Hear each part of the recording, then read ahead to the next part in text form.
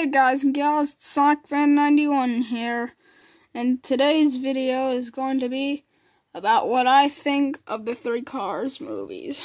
So over here we have Cars 1.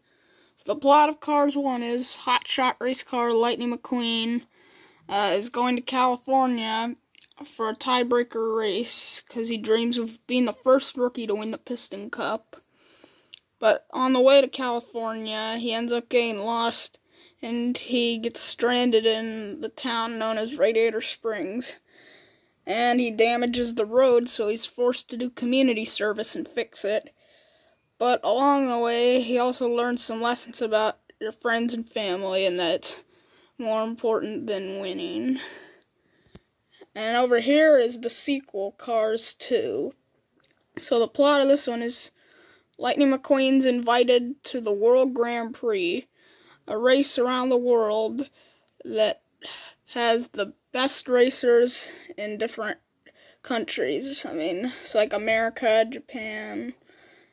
So there's 3 races in the World Grand Prix, and they each take place in a different area of the world. There's Japan, Italy, and London. However, McQueen's best friend Mater ends up getting mistaken for an American spy.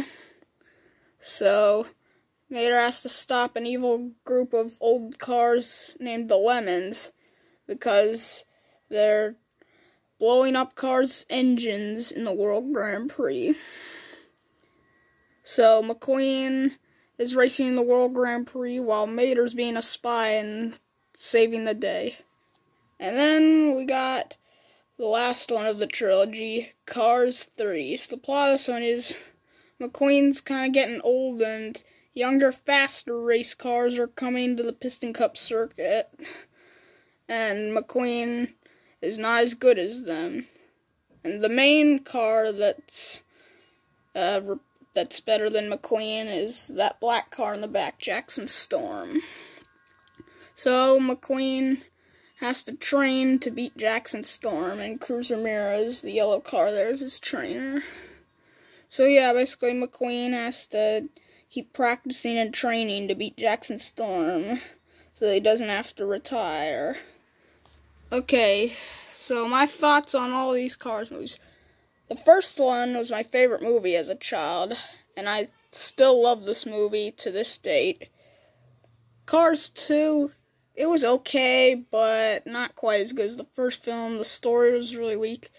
It had nothing to do with the first movie. So, it's kind of meh, but Cars 2 is an okay movie.